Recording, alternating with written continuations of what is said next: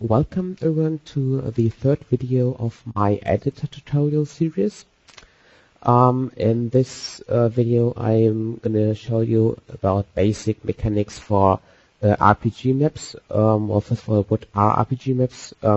Yeah, they are maps where you have one single hero or unit, or it's a small amount of units, and it's heavily trigger based, and you simply walk around the map and fulfill tasks you are given. So I prepared a little map, but with no triggers in it. And the basic idea is that this is your unit, and you want to go along the road.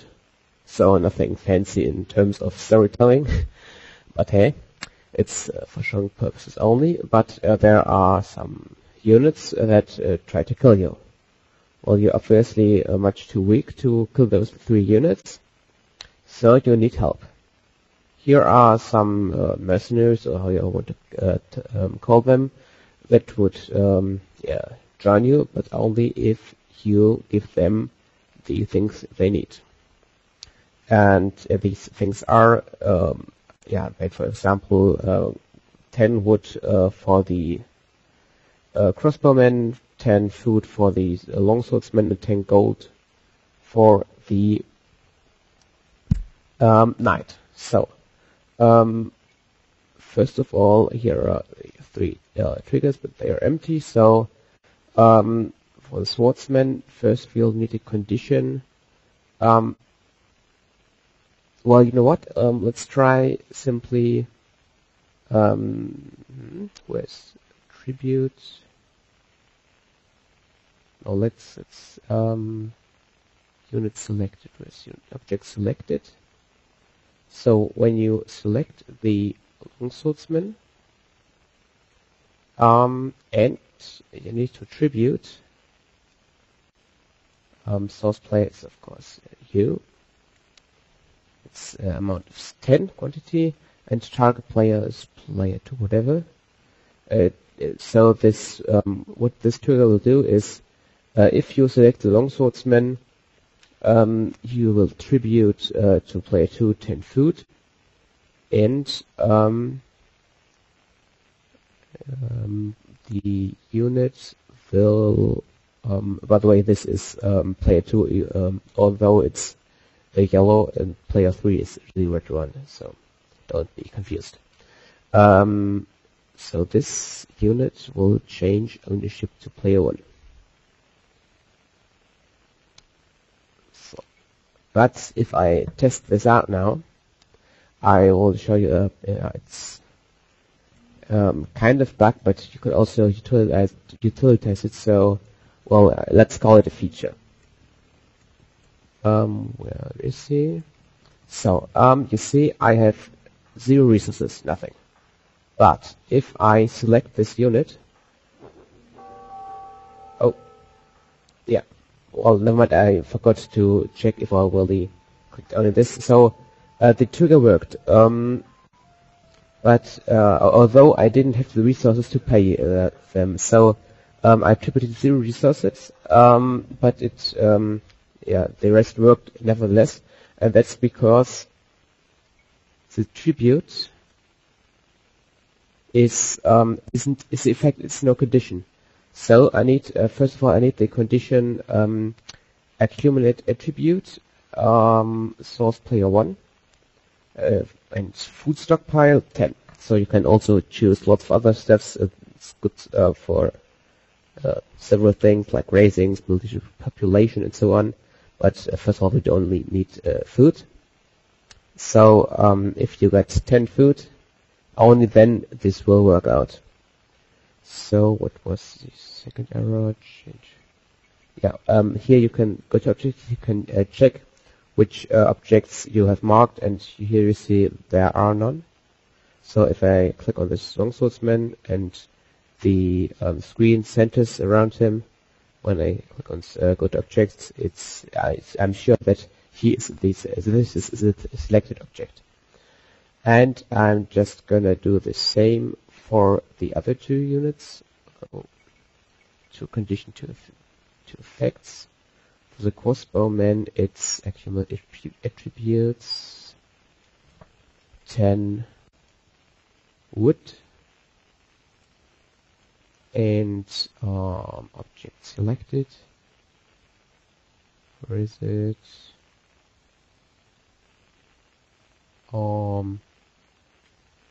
There it is. And then I will attribute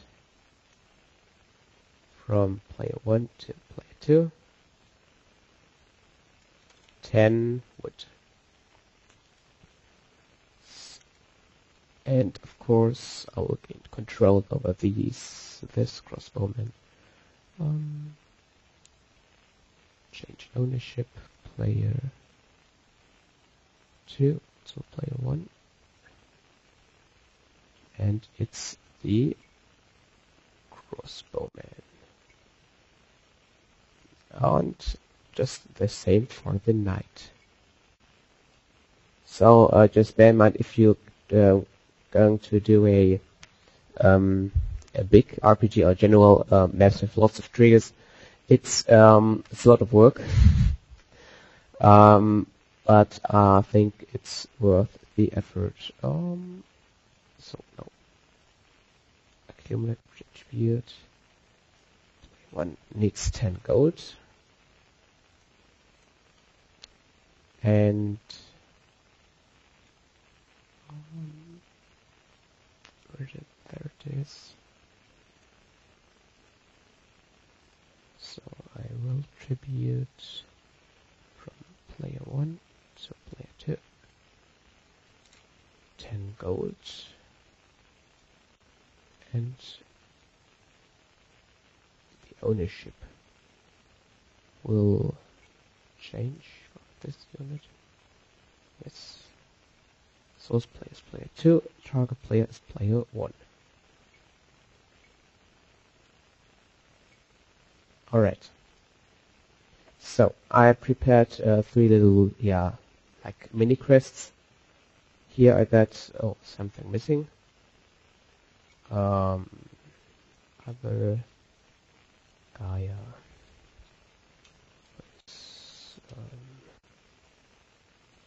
Just lumber here. So here I can get the 10 wood if I call this unit. Here I can simply need to gather these berries to walk over it simply, and here I need to defeat the wolves to get gold. So, what are we gonna do? Need 3 triggers for that. First trigger is the food trigger. So, this is a real simple one. We just need objects and area, player 1. At least 1 in this area.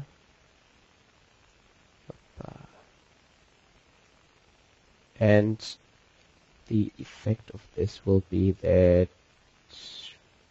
Gaia sends a tribute of 10 foods to player 1. But first of all, we need to make sure that Gaia has resources. Not stone, but other resources. So let's do the second trigger, the wood trigger. And here is also a simple trigger. Just destroy object, select the throwing X-Men, and effect is tribute. What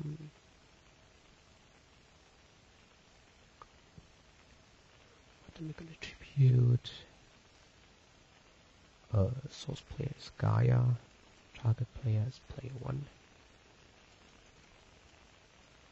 and it's gonna be 10 wood.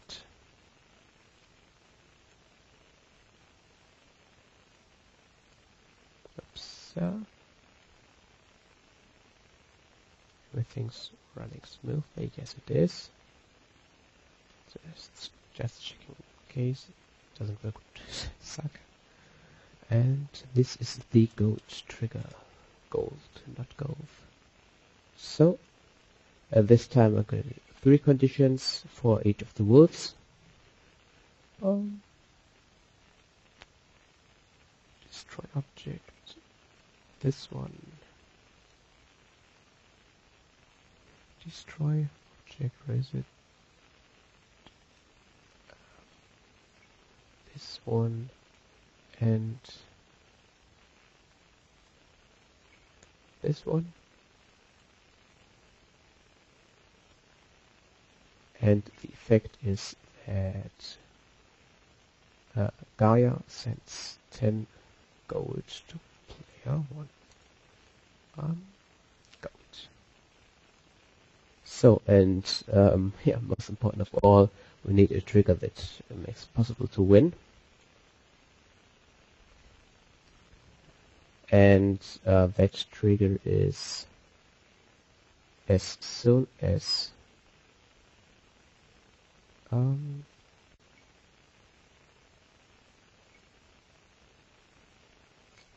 quickly correct that. We don't need that many units there. These are enough. Again, precondition. And let's try something else here. We're gonna do a condition. Accumulate attributes. I think I can't do. I don't know, but that if it works, let's go with 3 times destroy objects. So it's destroy object. This one. This one. I think I'm gonna do more advanced stuff in not capture. Destroy. And further ideas, if it is wished. But for now, I think I'm just gonna do basic triggers and not use many different ones. And what is the effect? It's declare victory. Where is it? There it is for player 1. And another quite important thing is, in my opinion, you should keep your starting hero alive. So there's also a possibility to lose. And that is if you lose your starting light cavalry, you will have lost. So destroy objects. This one. Then there is now lose trigger, but I simply can declare victory for player 3, so this will be the same as the last match. And what's also I think quite important for RPG matches, maps. I mean, this not always every player has units on the map all the time. So we are simply gonna place some units in the corner. Horse, player 1, horse player 2, and horse player 3. So that when player 3, for example, player 2, for example, gives all his 3 units to player 1, that he doesn't those at once because it's that's not very, it doesn't make really sense, I think. And now we should try it out. Maybe it's even working. And if it's not working, well, it's also a big part of scenario designing is the bug using. But I think, I gotta play it in 4 times speed. Well, we see these are too many, too strong units.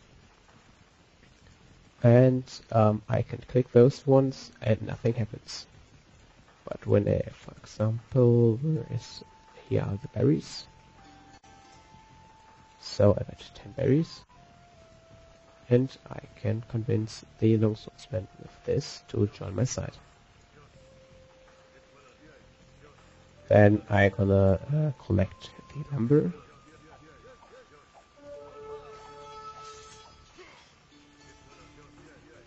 For 10 wood.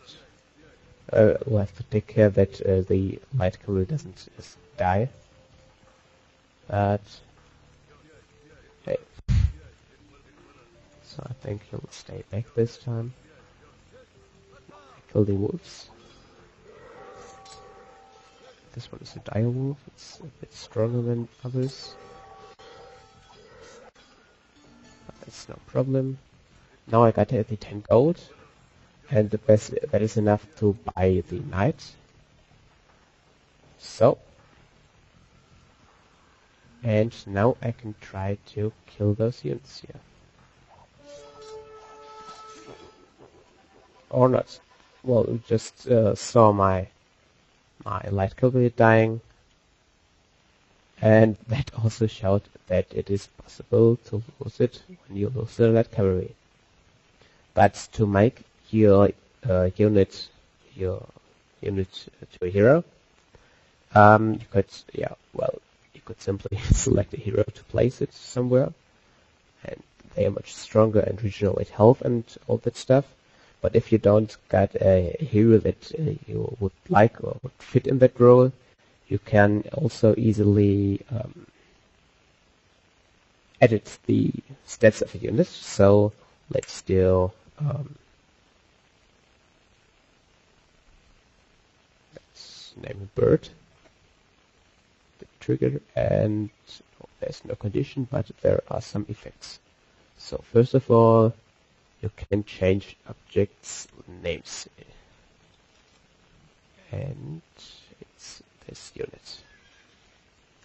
And you can always check if it's green, all parameters are fulfilled, so you don't need to worry about something.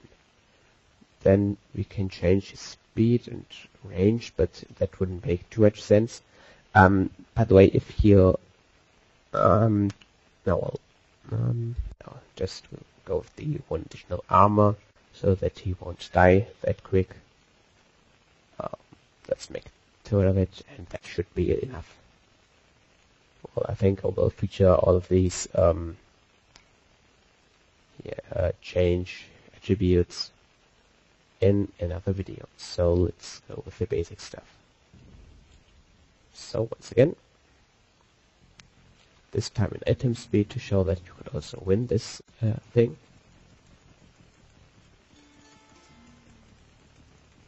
So let's get this one.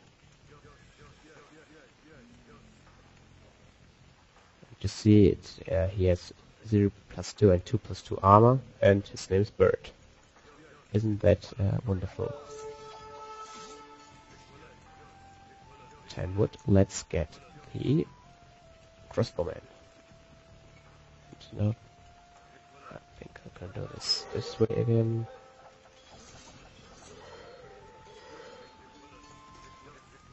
So let's get the light, and this time we'll wait here.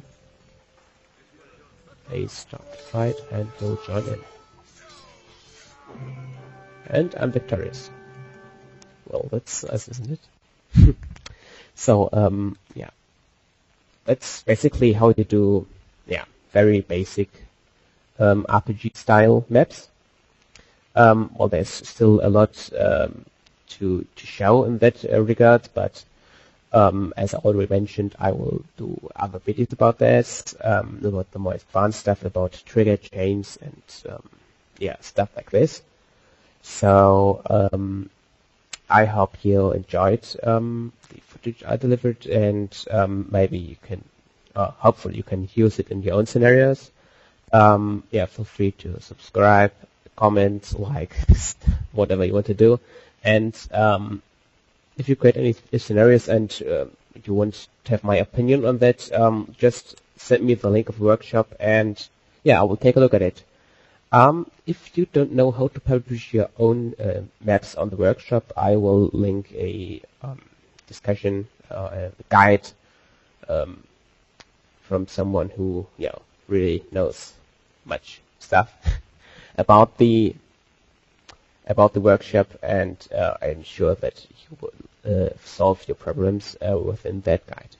So see you in the next video.